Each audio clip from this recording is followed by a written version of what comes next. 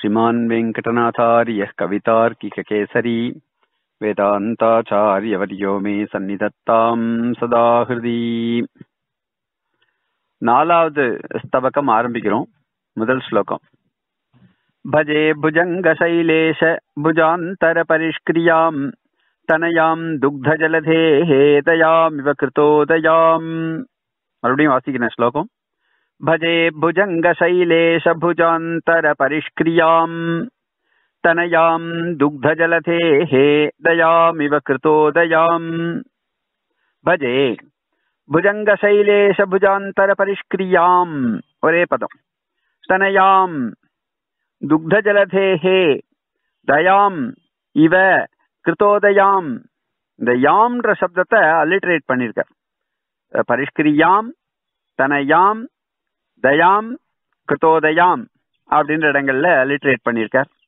ஏதாவது ஒரு பியூட்டி கொண்டு வரணும்னா ஒரு ஸ்லோகங்கள்ல எத்தனை விதமான பியூட்டி கொண்டு வரலாம். நல்ல பார்டரும் அழகா இருக்கணும், வஸ்திரமும் நல்லா இருக்கணும். 100 அந்த 100 குவாலிட்டின்னு சொல்ற பாருங்க. 100 நூல் இழைய பார்த்து அந்த மாதிரி நூல் இழையும் நல்லா இருக்கணும், கரையும் நல்லா இருக்கணும். திருநாகேஸ்வரம் பார்டர் இருக்கணும்.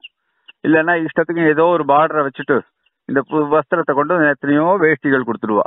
எத்தனையோ ஆர்ட்ல இருக்கிற வேஷ்டிகள்ல நிறைய வேஷ்டி யூஸ்லெஸ்ஸாவே இருக்கும். ஸ்லோகங்கள் பண்ணச்ச அவர் பாட்டு கரையும் வச்சு அவர் வஸ்திரமும் நன்னா பண்ணா எப்படி இருக்குமோ அந்த மாதிரி ஒரு ஸ்லோகங்களை சப்த சித்திரமும் அர்த்த சித்திரத்தையும் கொண்டு வந்து பண்றார் அவர். பஜே அதுதான் கிரியாபதம். புஜங்க சைலேஷ புஜாந்தர பரிஷ்கிரியாம் பஜே.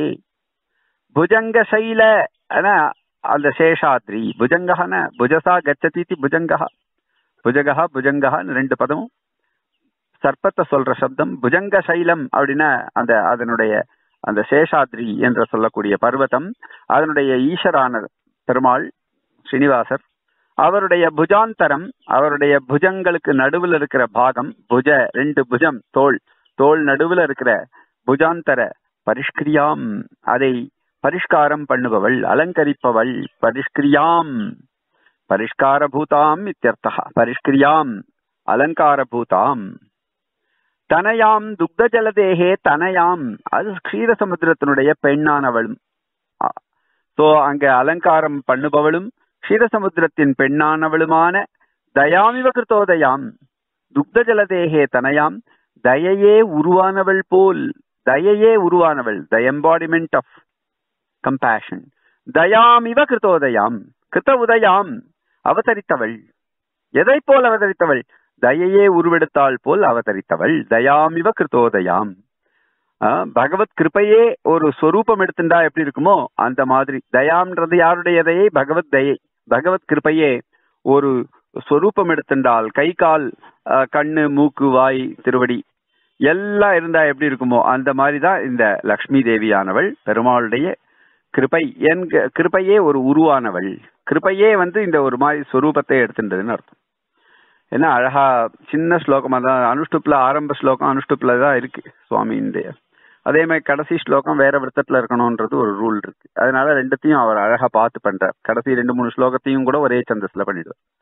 பஜே புஜங்க சைலேஷ புஜாந்தர பரிஷ்கிரியாம் தனயாம் துக்த ஜலதேர்தயாம் இவ கிருதோதயாம்.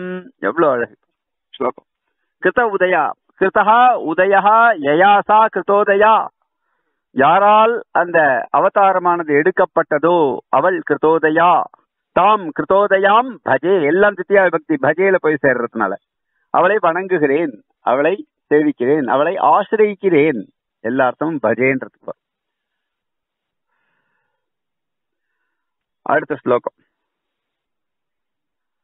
சின்னதா இருந்தாலும் அதனுடைய பியூட்டியை கொண்டு வந்திருக்காரு பாருங்க. ஒரு சின்ன வஸ்திரம், அங்க வஸ்திரம் பண்ணுவா, சின்னதா இருக்கும் அது. ஆனா கூட அதுலயும் நல்ல பார்டர் எல்லாம் போட்டு ஒரு மேல போட்டுன்னு போனா, ஷர்ட்டுக்கு மேல போட்டுன்னு போனா நல்லா இருக்கா. அந்த மாதிரி ஷர்ட்டுக்கு மேல போட்டுண்டா எப்படி இருக்கும் அந்த உத்திரியம், ரொம்ப அழகா இருக்கும். அந்த மாதிரியாக அல்ல எல்லா ஸ்லோகங்களும் மறுபடியும் போனாக்கா லக்ஷ்மிக்கு அலங்கார பூத்தமான வஸ்து தான். ஒரு சின்ன ஒரு பூச்செண்டு, ஒரு சின்ன பூச்செண்டு அப்படி கொண்டு வந்து பெருமாளுக்கு தாயாருக்கு சமர்ப்பிச்சு என்ன அந்த கையில அப்படி கட்டி விட்டா எப்படி இருக்கும், திருக்கரங்கள்ல அப்படி கட்டி விட்டா எப்படி இருக்கும், 2 கரங்கள்லயும் ஒரு சின்ன சின்ன பூச்செண்டு அப்படியும் அதுல விதவிதமான புஷ்பங்களையும் சேர்த்து பார்டர் பண்ணி அந்த மாதிரி ஒரு அழகான ஸ்லோகம் அது. ஜனனி ஜீவயிதும் ஜெகதர்திதம் தசமுக பிரமுகைः த்ரிதசாரிபிः ஜனகயஜ்ஞமஹி ஜடரே ஜனிம் கிருதவதி பவதி கிருபயாரமே.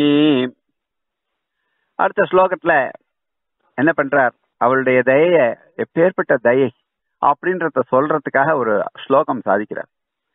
அந்த ஸ்லோகத்துல அதை சொல்லச்சியே நம்மளுக்கு அவளுடைய தயையே அப்படியே பெருகிறதோ அப்படின்னு தெரியற மாதிரி ஒரு பெருக்கு, அதனுடைய வெள்ள பெருக்குன்ற மாதிரி தயை பெருக்கு வரா மாதிரி ஒரு ஸ்லோகம் அமைக்கிறார். அது வேற சந்தஸ்ல அமைக்கிறார் பாருங்க. ஜனனி ஜீவயிதும் ஜெகதர்திதம் தசமுக பிரமுகை ஸ்திருதசாரிபிஹி ஜனகயஜ்ஞமஹி ஜடரே ஜனிம் கிருதவதி பவதி கிருபயாரமே. இந்த மாதிரி இந்த சந்தஸுக்கு திருத விலம்பிதம் அப்படின்னு பேரு. ஏன்னா தயைன்றது ஒரு பெருக்கா சொல்ற, பெருக்குன்னா அது வேகமாவும் வரும், சில சமயத்துல மெதுவாகவும் வரும். அதனால திருத விலம்பிதம், திருத்தம்னா வேகமா போறது, விலம்பித்தம்னா கொஞ்சம் மெதுவா வருது. ஏன்னா எல்லாருக்கும் பாயணும் அந்த கிருப்பை. அதனால உன்னத்தாள் அதமாள் எல்லாரும் இருப்பா லோகத்துல. அந்த பிரதேசங்கள்லாம் கொஞ்சம் உயர போறோம் பிரதேசம், மேடு இருக்கும் பள்ளம் இருக்கும். நதி பாயச்ச பள்ளமா இருக்கச்ச கொஞ்சம் வேகமா போகும், அந்த அதே மேடு வரைச்ச கொஞ்சம் மெதுவா போகும். திருத்த விலம்பிதம் அப்படின்னு சந்தஸ். அந்த சந்தஸை இங்க உபயோகப்படுத்துறார் பெருமாள். தாயாருடைய தயைக்கு தயை பெருகும் போது அது உன்னத்தாள் ரொம்ப உயர்ந்தவாள் அப்படின்னு அவளுக்கு ஒரு விதமா பெருகும். மட்டமானவாள் பாவம் நீச்சாளா தன்னை நினைச்சுக்கிறான்னு அங்க வேகமா நிறைய பாயணும். அப்படி திருத்த விலம்பித்தம்ன்ற சந்தஸை உபயோகப்படுத்துறதுக்கு ஒருவேளை அது மாதிரி காரணம் இருக்குமோன்னு நம்மளே கல்பனை பண்றதுக்கு ஒரு சௌகரியம் இருக்கு. திருத்த விலம்பிதம் அப்படின்னு அதை வேகமா சொல்லவே முடியாது. இந்த ஸ்லோகங்கள் இந்த சந்தஸ்ல இருக்கிற ஸ்லோகங்களுடைய பியூட்டி என்னன்னா ரொம்ப வேகமா சொல்ல முடியாது. இது நிருபாய கிருபாய தசே தசே அப்படின்னு ஒரு ஸ்லோகம் சம்பு பாரதத்துல அழகா சொல்றான்.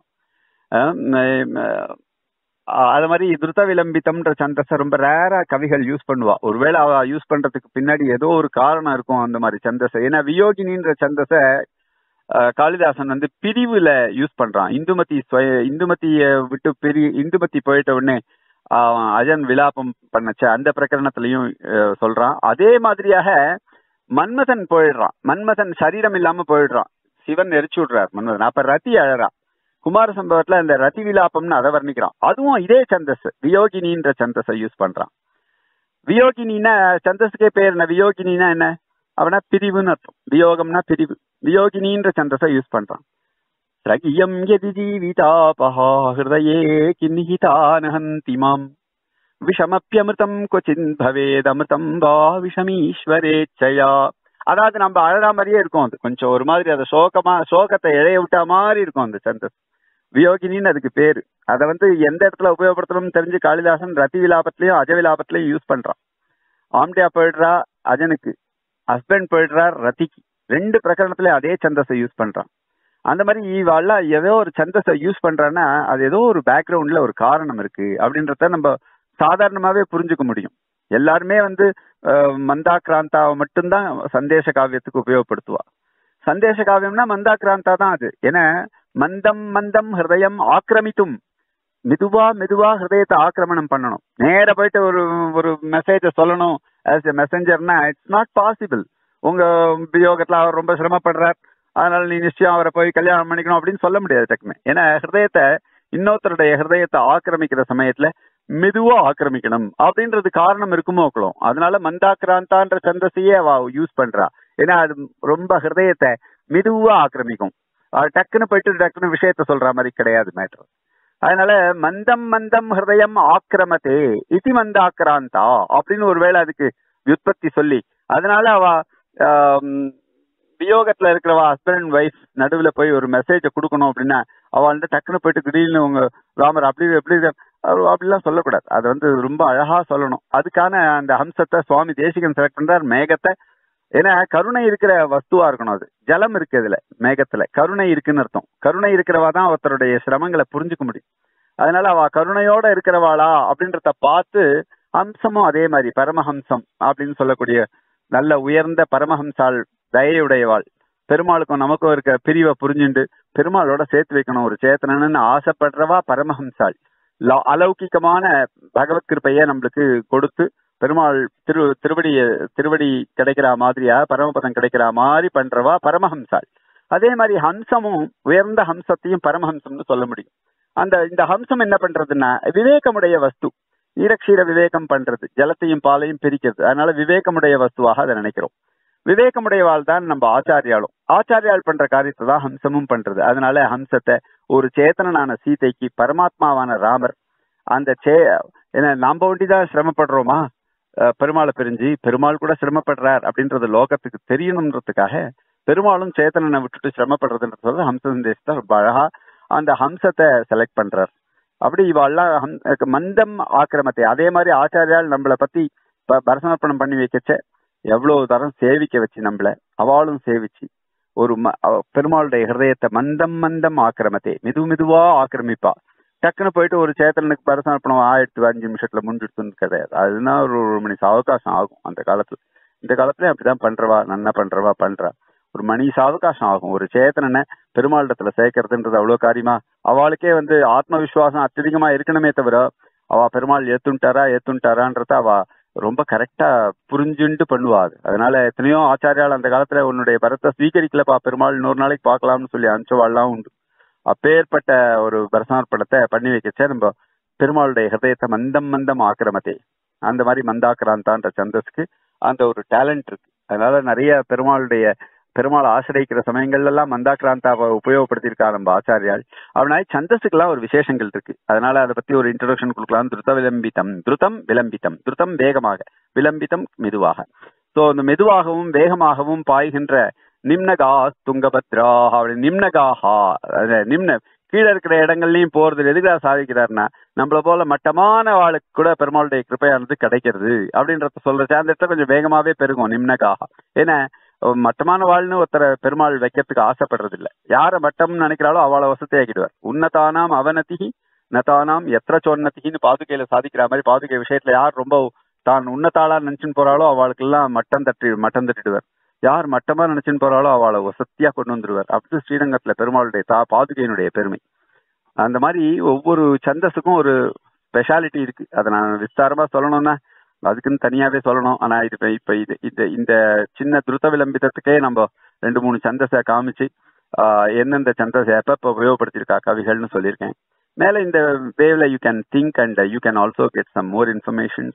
What is ரக்தரா, what is சார்தூல விக்ரீடிதம், what are the effects made by that, and where are they used, and how the outputs, and how we can correlate with the name and the reason of the name and effects that it plays the role. எல்லாத்தையும் வச்சு நம்ம நிறைய think பண்ணலாம். அதெல்லாம் think பண்ணாக்கா நம்மளுக்கு நிறைய கிடைக்கும், மெட்டீரியல்ஸ் கிடைக்கும். இதெல்லாம் பிஹெச்டி ஸ்டூடெண்ட்ஸா இருக்கிறவா அவெல்லாம் இதெல்லாம் உட்காந்துட்டு பண்ணணும். இன்ஃபர்மேஷன் தான் நம்ம கொடுக்க முடியும். இந்த இன்ஃபர்மேஷனை வச்சுட்டு அதுக்கு மேல அவ டெவலப் பண்ணணும். இந்த ஸ்லோகத்தை பார்க்கலாம். ஜனனி ஜீவயித்தும் ஜெகதர்ஜிதம் ஒரே பதம், ஜெகதர்ஜிதம் தசமுக பிரமுகைஹி அர்ஜிதம் ஜெகத்து அர்ஜிதம் தனித்தனியா பிரிச்சுருங்க. அதான் கரெக்ட். அர்ஜிதம் ஜெகத்துன்னு அர்த்தம். அது ஜனனி ஜீவயித்தும் ஜெகத்து அர்ஜிதம் தசமுக பிரமுகைஹி திரிதசாரிபிஹி ஜனக யஜ்ஞமஹி ஜடரே ஜனிம் கிருதவதி பவதி கிருபயா ரமே. பாருங்க, ரமா மாமிக்கும் நிறைய கிருப்பா இருக்கு. இந்த ஸ்லோகங்களை கேட்டு மற்றவாளுக்கெல்லாம் அனுப்புறதுக்கு ஒரு வழியா இருக்கா. அந்த ரமே அப்படின்ற சம்போதனம் எல்லா ஸ்திரீகளுக்கும் அந்த கிருப்பைன்றது உண்டு, சொத்தகா உண்டு.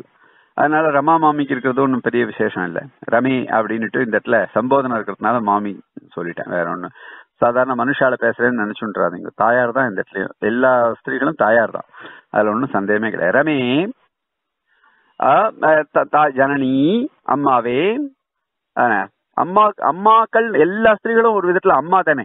அதே மாதிரி நம்ம எல்லா ஸ்திரீகளையும் அம்மா அப்படின்ற ஒரு பொசிஷன் இருக்கு பாருங்க அவளுக்கு. அதை பார்க்கும்போதுதான் அவளிடத்துல இருக்கிற பெருமைகள்லாம் நம்மளுக்கு தெரியும். சாதாரணமா ஸ்திரீன்னு பார்த்தா ஒன்றும் தெரியாது. அதனாலதான் நம்ம ஸ்திரீகளிடத்துல இருக்கிற இன்னும் சில விசேஷங்களை பார்த்தோம்னா அவளிடத்துல நம்மளுக்கு ஒரு ஆதரம் கூடும், ஆதரம் பெருகும். ஜனனி ஜெகத் அர்த்திதம் ஜெகத்து ஜீவயித்தும், அர்த்திதம் பீடிக்கப்பட்ட ஜெகத்தை ஜீவயித்தும் பிழைப்பிப்பதற்காக. ஜனனி ஹே ரமே, யாரால் அர்த்திதம் பீடிக்கப்பட்டது அந்த ஜெகத்னா தசமுக பிரமுகைஹி, தசமுகன் முதலான ஒத்தனா இருக்கான், எத்தனையோ பேர் இருக்கான் ராட்சசன். அது தசமுகா இஸ் த ஸ்டார்டிங்.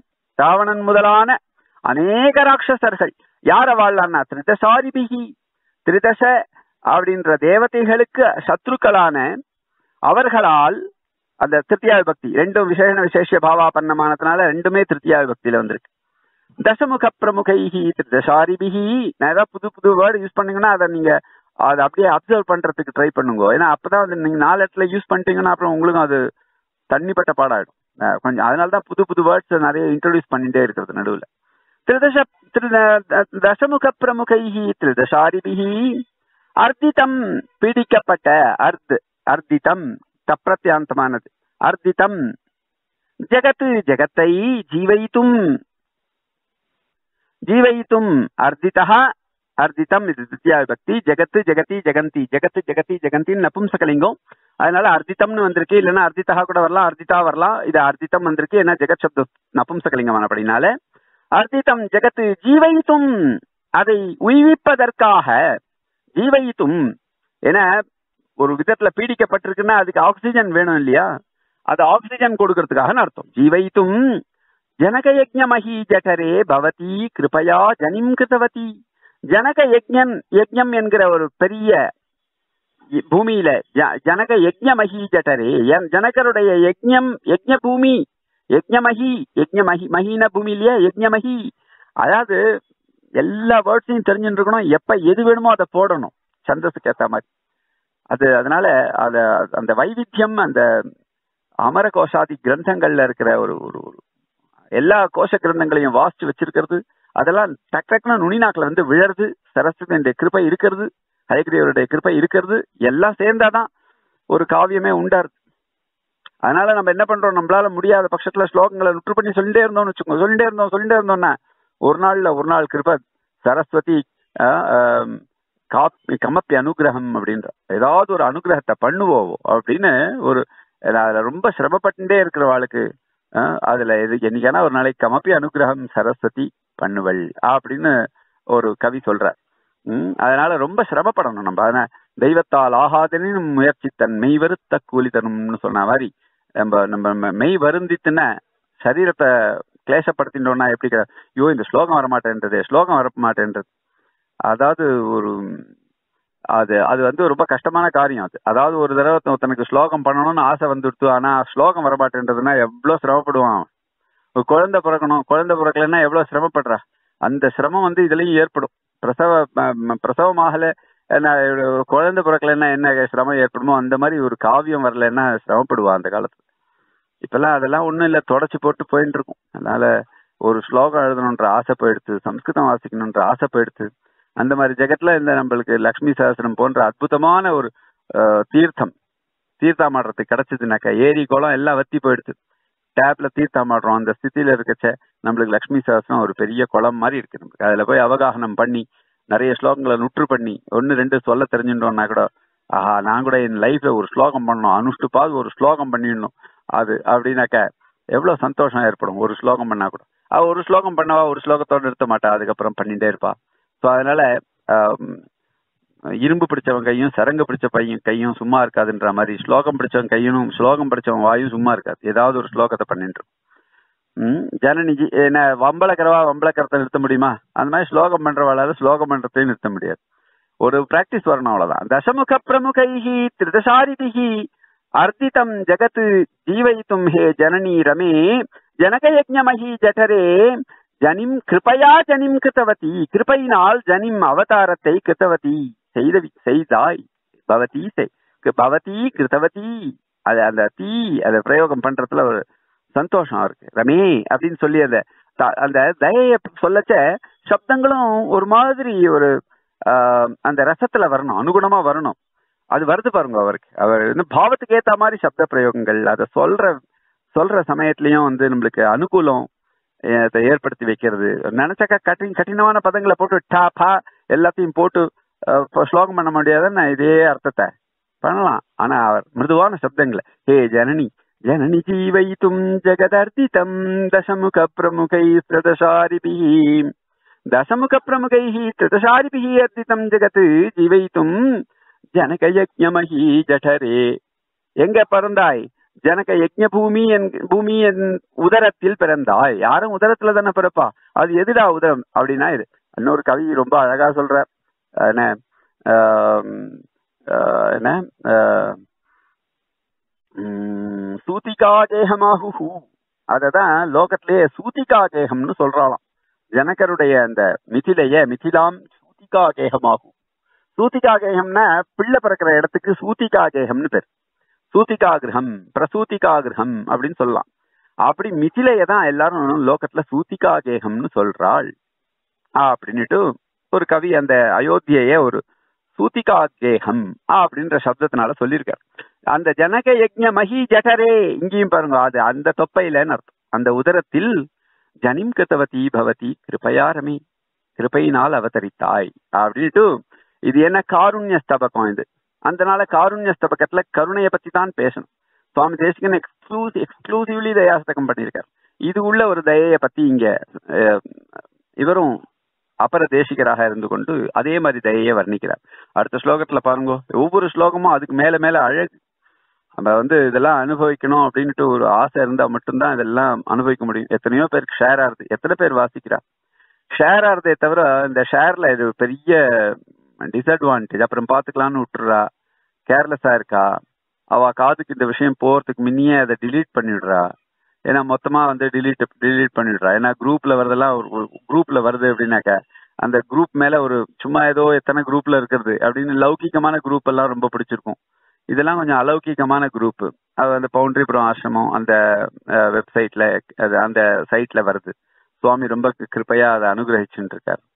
அதை நம்ம எப்படி உபயோகப்படுத்தணும் அப்படின்னு நீங்க தெரிஞ்சுக்கணும். அதை நீங்களும் நிறைய பேருக்கு ஷேர் பண்ணணும். நன்னா இருக்கிற இடத்த எடுத்து சொல்லணும்.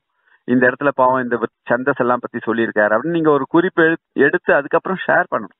அந்த விசேஷங்களை சொல்லி நீங்க யாருனோ கேட்கறவா ஷேர் பண்ணாதான் அதை இன்னும் 10 பேர் வாசிப்பா. இல்லைன்னா வெறுமா ஷேர் பண்ணீங்கன்னா இன்னும் தள்ளெழுத்து மாதிரி ஷேர் பண்ணிட்டு இருக்கா சில பேர். அப்படி இல்லை, அதுல கேட்டுட்டு these are the plus points and I enjoyed, can you may others also enjoy அப்படின்ட்டு ஒரு ரெக்வஸ்டோட அனுப்பிச்சிங்கன்னாக்கா, so they will also listen to. Some attractive factors R to be இன்செர்டட் unless no one will listen to. அதனால நீங்க அதெல்லாம் பண்ணணும். அப்பதான் ஒரு நல்ல விஷயம் 4 பேருக்கு போகும். அது நம்மளுக்கும் ஒன்றும் வேற ஒன்றும் உத்தேசம் இல்லை. நல்ல விஷயங்கள் 4 பேருக்கு போகணும். லக்ஷ்மி சஹஸ்ரம் அவ்வளோ அழகா இருக்கு, அதை 4 பேர் கேட்கணும்னு நான் ஆசைப்படுறது தப்பா? அதனால நீங்க அதை கொஞ்சம் அதுல ஒரு எஃபர்ட் எடுத்து பண்ணீங்கன்னா நல்லா இருக்கும். கேட்கறதுக்கு ஒரு சத்காரம் அப்படின்ற மாதிரியா. அகருணா கருணா த்ருவம் அம்பதே க்ஷிதிதலே பவதீம் அவதாரியஸ்யாம் அஹயாது புரஸ்திதி வேதனாம் அகமயத் ஜெகதார்த்தி நிவృత్తயே. பாருங்க, இந்த ஸ்லோகத்துல என்ன ஒரு கூபின்னு வா ஹிந்தியில. கூபின்னா ஒரு அழகு. கூபி அப்படின்னு ரொம்ப அழகான சப்தம். ஒவ்வொரு பாஷையிலயும் அந்த பாஷையில இருக்கிற சப்தத்தை அனுபவிக்கணும் அப்படின்னா அதுக்கு நம்ம ரொம்ப சிரமப்படணும். கூபி அப்படின்னா அது கூபின்றதே ஒரு அழகு. கூப்ன்ற சப்தத்துல இருந்து அந்த சப்தத்தை யூஸ் பண்றதே ஒரு அழகுதான். அவா அந்த அளவுக்கு நம்ம சொல்லலாம். அது மாதிரி இது ஒரு நல்ல இந்த ஸ்லோகமும் ரொம்ப அழகான ஸ்லோகம். பாருங்க என்ன மீனிங்னு. அகருணா வேணும்ட்டு ஒரு ஸ்லோகத்தை அழகா இருக்குன்னு பிரசம்சிக்கிறதுல தாற்பயம் இல்லை. அதை நான் அடியன் என்ஜாய் பண்ணாத யாருக்கும் சொல்றது இல்லை. முதல்ல அடியன் என்ஜாய் பண்ணியிருக்கேன் இந்த ஸ்லோகத்தை. அதனால உங்களுக்கும் அதே மாதிரியான என்ஜாய்மெண்ட் சமசுகம் கிடைக்கணும்ன்றதுக்காக பிரயத்னப்பட்டு இருக்கேன். அகருணா கருணா த்ருவம் அம்ப தே க்ஷிதிதலே பவதீம் அவதாரிய யா அஹஹ யாத்து புரஸ்திதி வேதனா. ஒரு நிமிஷம். அஹஹ யாத்துபுர அப்படின்றதே ஒரு பதம். யாத்துபுரஸ்திதி வேதனான்னு ஒரு பதம். யாத்துபுரஸ்திதி வேதனா, வேதனாம்னு இருக்கணுமா? வேதனா தானே. யாத்துபுரஸ்திதி வேதனாம்னு இருக்கணும். அகமயத்து வேதனாம் அகமயத்துன்னு இருக்கணும். விட்டு போயிட்டு வேதனாம் அகமயத்து ஜெகதார்த்தி நிவృత్తயே அப்படின்ற புஸ்தகத்துல நீங்க வச்சுருக்க புஸ்தகம் இருந்ததுன்னா அதுல அப்படியே இருக்கவும் இருக்கலாம். பாருங்க, இதனுடைய இன்னொரு தடவை பதச்சேதம் பண்றேன், அப்புறம் அர்த்தம் சொல்றேன். அகருணா கருணா த்ருவம் அம்ப தே க்ஷிதிதலே பவதீம் அவதாரிய யா அஹஹ யாத்து புரஸ்திதி வேதனாம் அகமயத்து ஜெகதார்த்தி நிவృత్తயே. ஜெகதார்த்தி நிவృత్తயே ஒரு பதம். அம்ப கூப்பிடுற தாயே, எத்தனை தடவை கூப்பிட்டாலும் இனிக்கிற பதமானதுனால அவருக்கு சளைப்பே ஏற்படல. அம்பே ரமே அப்படின்லாம் கூப்பிடுறதுல அவருக்கு ஒரு விதமான ஜாமிதா இல்ல. ஜாமிதான்னா போர்னு சொல்றோம் பாருங்க, அது அவருக்கு இதெல்லாம் போரா இருக்கு. போர்னு ஒரு பழம், அந்த பழம் மாதிரி இருக்கு. அது என்ன பேரெல்லாம் அந்த பெரிய இலந்த பழம் இருக்கு, அதுக்கு போர்னு பேர். நம்மளுக்கு போர் அடிக்கிறதுன்னு சொல்றத காட்டிலும் போர் மாதிரி இருக்குன்னு சொன்னாக்க போர் அற்புதமான இலந்த பழம் சாப்பிட்டா, ஏதோ கடையில கண்ணாப்பண்ணான்னு வைக்கிற இலந்த பழத்தை வாங்கி சாப்பிட்டு நன்னா இல்லைன்னு இடக்கூடாது. போர்ன்றது அற்புதமான ஒரு பழம். அதை செடியிலேருந்தே நாங்கெல்லாம் பறிச்சு சாப்பிட்ருக்கோம், இஷ்டத்துக்கும் சாப்பிட்ருக்கோம். அதை வச்சு நிறைய காரியங்கள் பண்ணுவா. நார்த்துல எல்லாம் அதுலயே தோசை பண்ணுவா, அதுலயே என்னென்னவோ பண்ணுவா பாவம், அதையும் மாவையும் சேர்த்து. அந்த மாதிரி அது ஒரு ஸ்லோகம்ன்றது போர் அடிக்கிறதுனே கிடையாது. எல்லா ஸ்லோகமும் அழகா தான் இருக்கும். அதுவும் இந்த ஸ்லோகத்தை கவனிங்கோ. அகருணா கருணா துருவம் அம்பதே அம்ப தே கருணா துருவம் அகருணா. உன்னுடைய கருணைக்கு கருணை கிடையாதுன்னு. ஏன்னா கருணைக்கு கருணை இல்லையா? ஆமா, கருணைக்கு கருணை கிடையாதுன்ற. உன் கருணைக்கு கருணை இருந்திருந்தால் உன்னை பாடி அவதாரம் செய்து வித்து உன்னை ஆட்டி படைத்திருக்குமா அப்படின்றதுல நோக்கு. உனக்கு கிருப்பை அதிகம் இருக்கு, ஆனா உன்னுடைய கிருப்பைக்கு கிருப்பை இல்லையே அப்படின்னு சொல்றதுல தாத்பரியம். உன்னை சிரமப்படுத்திட்டு இல்லையா, அதனால உன்னுடைய கிருப்பைக்கு கிருப்பை. You have Kirupa but your Kirupa has no Kirupa அப்படின்னு சொல்றதுல இந்த ஸ்லோகத்துக்கு மெயின் தாத்பரியம். ஆனா அதை எப்படி வர்ணிக்கிறார் பாருங்க. வெறும ஸ்டேட்மெண்ட் ஒண்டி சொன்னா போறாது, காரணம் சொல்லணும். அம்ப தே கருணா துருவம் அகருணா. நிச்சயமாக உன்னுடைய கருணைக்கு கருணை இல்லை. துருவம் அப்படின்ற சப்தம் நிச்சயமாக அர்த்தத்தை கூறும். யா எந்த ஒரு கருணையானது ஜெகதார்த்தி நிவர்த்தியே ஏதோ உலகத்தினுடைய துயரெல்லாம் களைகிறேன் அப்படின்ற ஒரு நோக்கத்துடன் க்ஷிதிதலே பவதியும் அவதாரிய இந்த பூலோகத்தில் உன்னை பிறப்பித்து அவதரிக்க பண்ணி யாது புரஸ்திதி வேதனாம் ராட்சசனுடைய ஸ்ரீலங்கா இருக்கே, அங்க எவ்வளோ கஷ்டத்தை அகமயத்து அடைவித்தாலோ அந்த கருணை, ஐயோ கஷ்டம், அந்த கருணைக்கு கருணை இல்லதான். உன்னை ஜெகத்தை காப்பாத்துறேன்னு சொல்லிட்டு உன்னை அவதாரம் பண்ணி வச்சு அந்த ஸ்ரீலங்கைக்கு கூட்டின்னு போய் உன்னை சிரமப்படுத்திட்டே அந்த கருணைக்கு கருணை இருக்குன்னு நினைக்கிறியாமா? கருணைக்கு கருணை இல்லை அப்படின்னு சொல்றதுல எவ்வளோ ஒரு அழக பியூட்டியை கொண்டு வர இருப்பாரு. கருணைக்கு கருணை இல்லை அப்படின்னு. நேற்று நம்ம பாத்துக்கு பக்கத்தாட்டுல அவர் கருணை கிழங்க சாப்பிட்டார். அதுக்கு கருணைன்னு பேர். அதுக்கு என்ன கருணையோ தெரியல, அவர் அந்த கிழங்குக்கு பேரு. அது கொஞ்சம் சரியா பண்ணலையோனோ தெரியல. மாமி புளிகளெல்லாம் கரைச்சி கரெக்டா குத்துலையா என்னன்னு தெரியல. நேற்று ஹாஸ்பிட்டலைஸ் ஆகி அதுக்கப்புறம் இந்த நாக்கெல்லாம் ஒரே இதுவாகி போய் கருணைக்கு கருணை இல்லை. என்ன இதுவும் தோன்றது ஒரு விளையாட்டுக்கு சொல்றேன். கருணை கிழங்குக்கு கருணை கிடையாதுதான். அதை தலையை பண்றவா சரியா பண்ணலன்னா அது ரொம்ப சிரமப்படுத்திடும். அப்படி கூட கருணைக்கு கருணை இல்லை. விளையாட்டுக்கு சொல்றேன். பக்கத்தாட்டில் நிஜமாவே நடந்தது நேற்று. அவர் பாவம் வந்து மாமியும் சொல்லிட்டு இருந்தா, மாமாவும் சொல்லிட்டு இருந்தார் கருணைக்கு கருணை இல்லை அப்படின்னு. இப்பதான் புரியுறது எனக்குன்னு நினைச்சுக்கிறேன். அவிரத விவிதா அந்த ஸ்லோகத்தினுடைய அன்வயத்தை மறுபடியும் ஒரு தடவை சொல்றேன். அம்ப தே கருணா துருவம் அகருணா யா ஜெகதார்த்தி நிவர்த்தையே க்ஷிதிதலே பவதிம் அவதாரிய யாது புரஸ்திதி வேதனாம் அகமயத்து அனாவசியமா பக்கத்தாத்து சமாச்சாரம் எல்லாம் சொல்றேன்னு நினைச்சுன்றாதீங்க. சும்மா அது கருணைக்கு கருணை இல்லைன்றது அழகா வந்த உடனே டக்குன்னு ஞாபகம் வந்துட்டு நேற்று கருணை கிழங்கு விஷயம் மேட்ரு.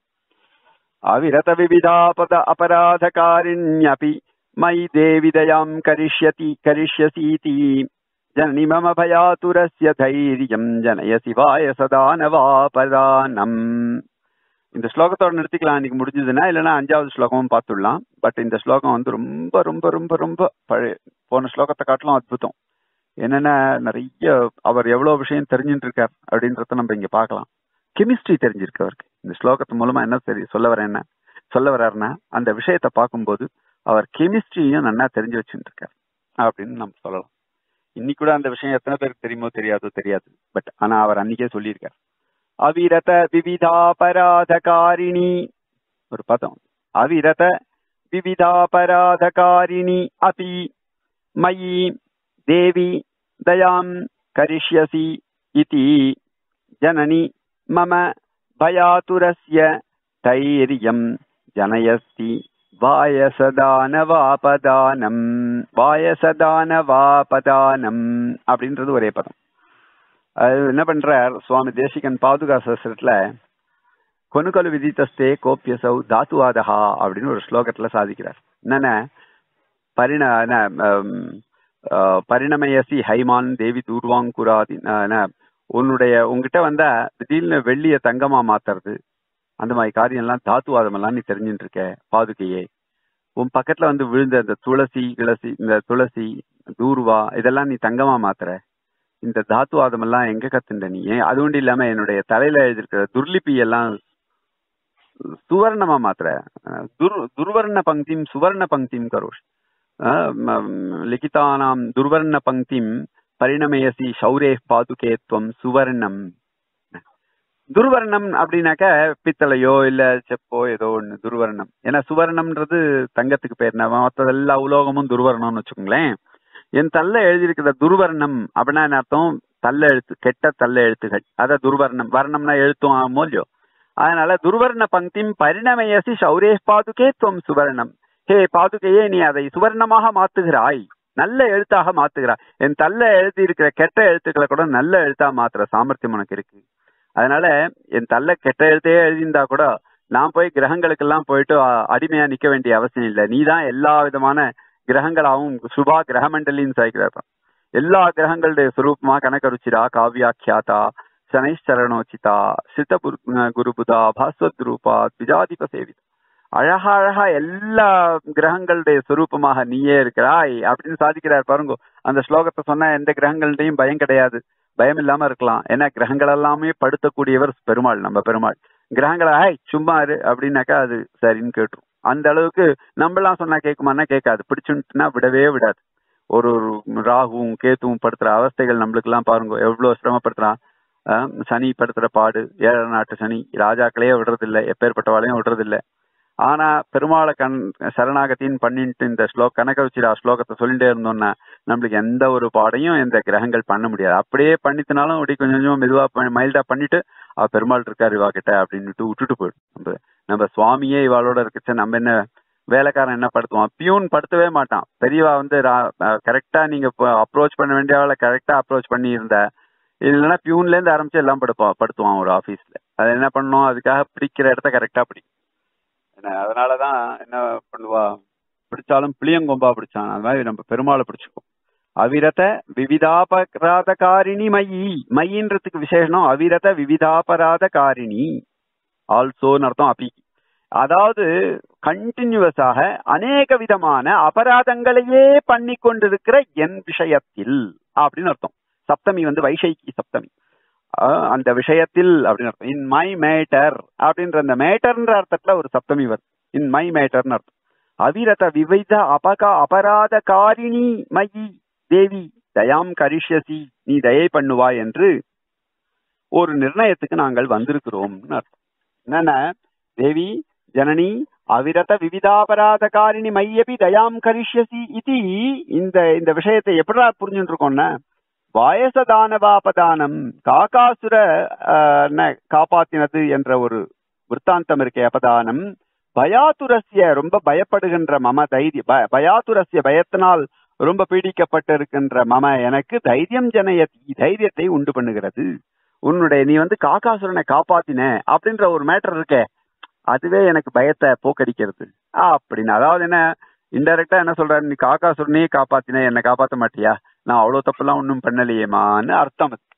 தேவி ஜனனி அவிரத விவிதாபகாராத காரிணி மையபி, நான் நிறைய தப்பு பண்ணிட்டு இருக்கேன், ஆனா கூட காகாசுரனை விட பெரிய தப்பு இல்லைல்ல, அந்த காகாசுரனை காப்பாத்தினியே, அதை நினைச்சு அந்த விற்த்தாந்தத்தை நினைச்சு எனக்கு பயம் கொஞ்சம் கொஞ்சமா போயிடுறதுன்னு அர்த்தம். பயாதுரஸ்ய மம தைரியம் ஜனயதி, தைரியத்தை உண்டு பண்ணுகிறாய் அப்படின்னு அர்த்தம்.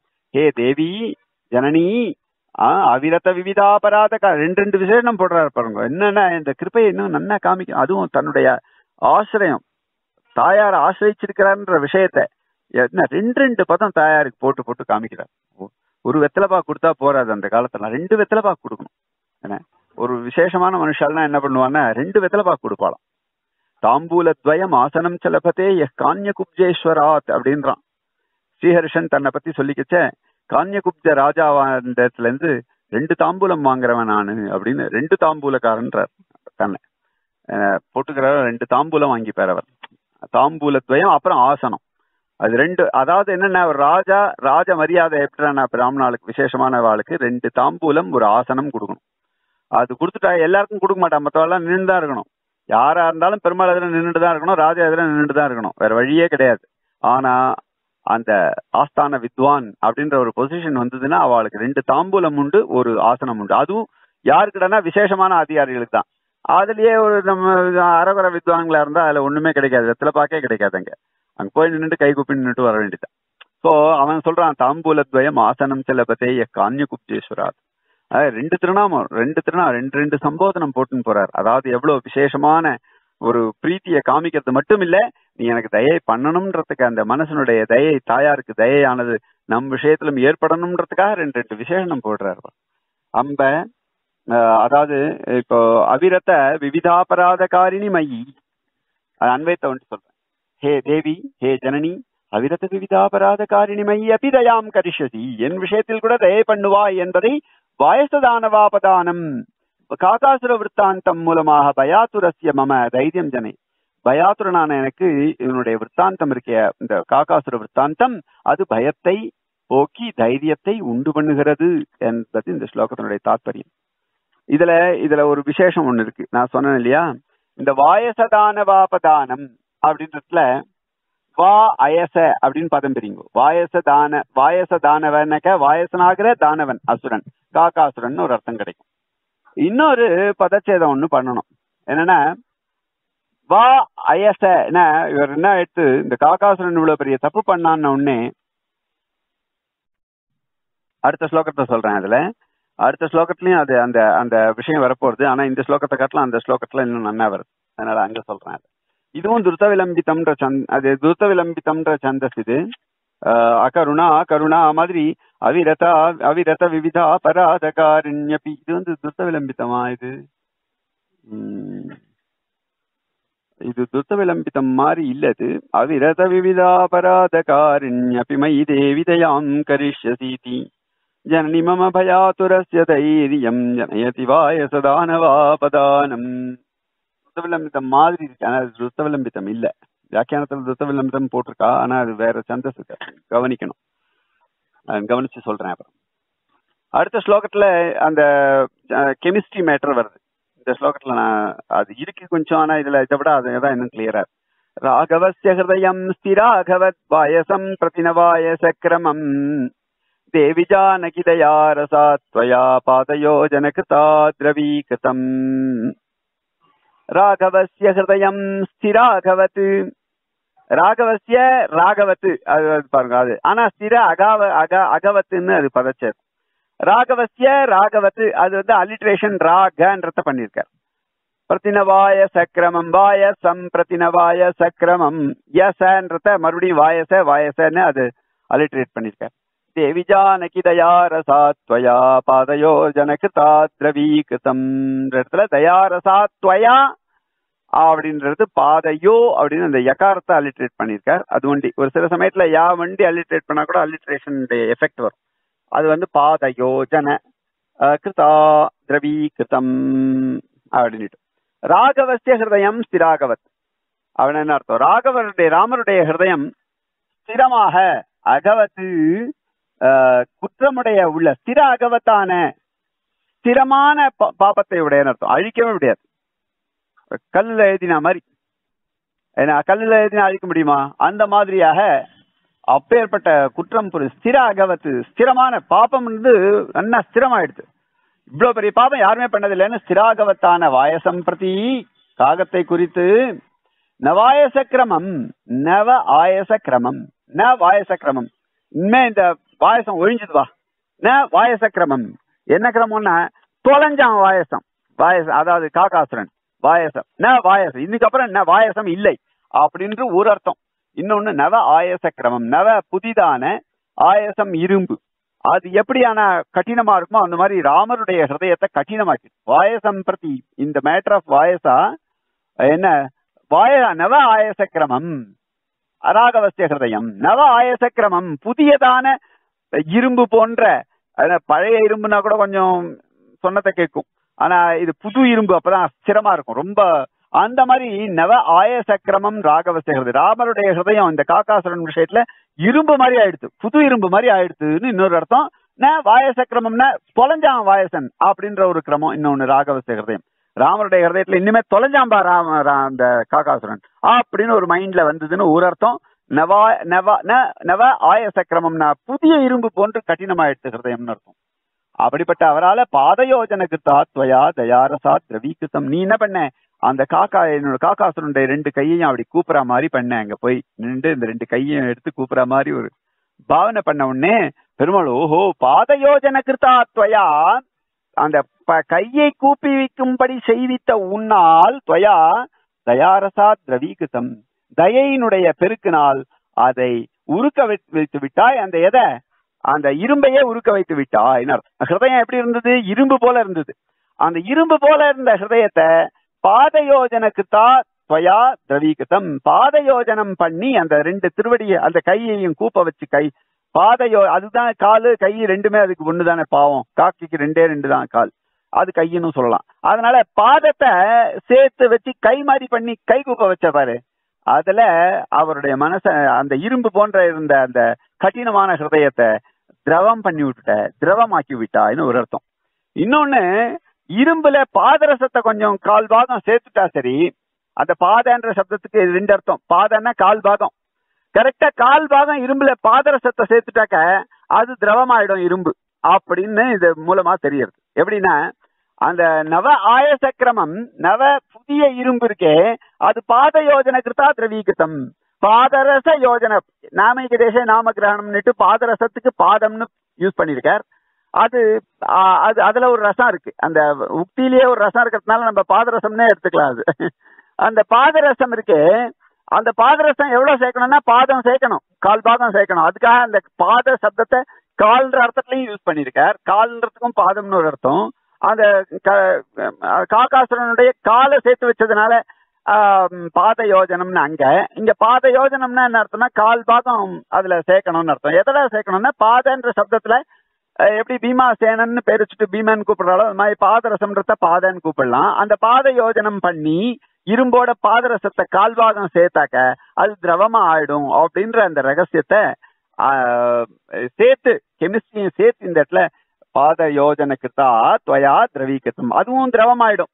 ஒரு பாதரசத்தை 1/4 பாகம் இரும்புல புது இரும்பவே இருந்துகிட்டோம், அதுல அதை போட்டு சேர்த்து காய்ச்சிட்டாக்க அது திரவமா ஆயிடும் அப்படின்ற ஒரு விஷயம் இருக்கே, அந்த விஷயத்தையும் இங்க சேர்த்து கெமிஸ்ட்ரியும் சேர்த்து அந்த விற்த்தாந்தத்தையும் அந்த பாதத்தை சேர்த்து அந்த ராமருடைய கடினமான ஆயசம் கிரமமா இருக்கச்ச, நவ ஆயச கிரமத்துல இருக்கச்ச இருக்கிற அந்த மனசை, புது இரும்பு போல இருக்கிற அந்த மனசை திரவீகரணம் பண்ணி வைத்தாய். இது வந்து கெமிஸ்ட்ரியில வந்து நேச்சுரலாவே இருக்கு. இந்த பாதரசத்தை சேர்த்தாக்கன்றது 2 அர்த்தமும் சேர்த்து சொல்லிட்டாரு. என்ன பண்றாரு பாருங்க, என்னென்னலாம் விளையாடுறாரு பாருங்க. ராகவஸ்ய ஹிருதயம் ஸ்திராகவத் வாயசம் பிரதிநவாயச கிரமம், நவ ஆயச கிரமம் நவ ஆயச கிரமம், தொலைஞ்சாம்பா வாயசன் அப்படின்னு ந வாயச கிரமம்.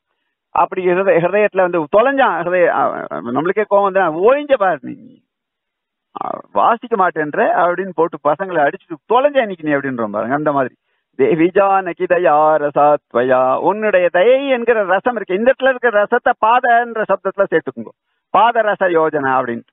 தயாரசம் இருக்கே அதை பாத யோஜனம் பண்ணி, உன்கிட்ட இருக்கிற தயாரசம் இருக்கே அந்த ரசத்தை நீ என்ன பண்ண பாத யோஜனம் பண்ணி, பாதரச யோஜனம் பண்ணின்னு ஒரு அர்த்தம், 1/4 பாகம் யோஜனம் பண்ணின்னு அர்த்தம்.